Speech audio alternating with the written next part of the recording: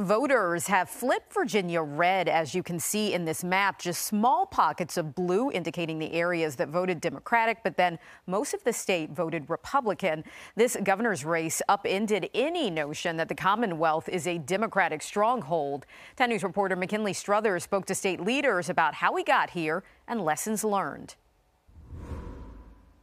It took a dozen years, but Virginia Republicans made it happen, flipping the state red. Tonight, Democrats are asking how it happened.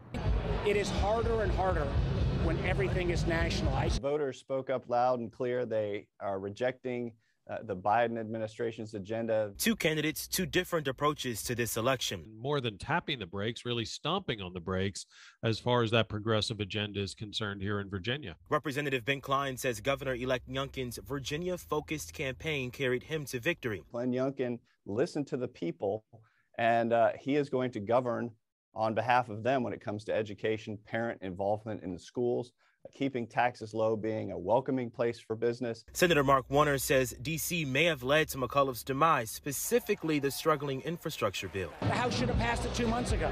And I do think the failure to pass that and some of the sausage making that's been involved. NBC News exit polls show that 45% of voters agree with Biden's leadership, but 54% of Virginian voters do not. I'd love us to get back to a Virginia where we surprise folks.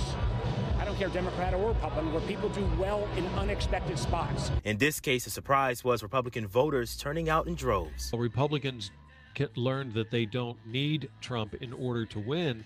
They also learned they don't have to be afraid of being linked with Donald Trump.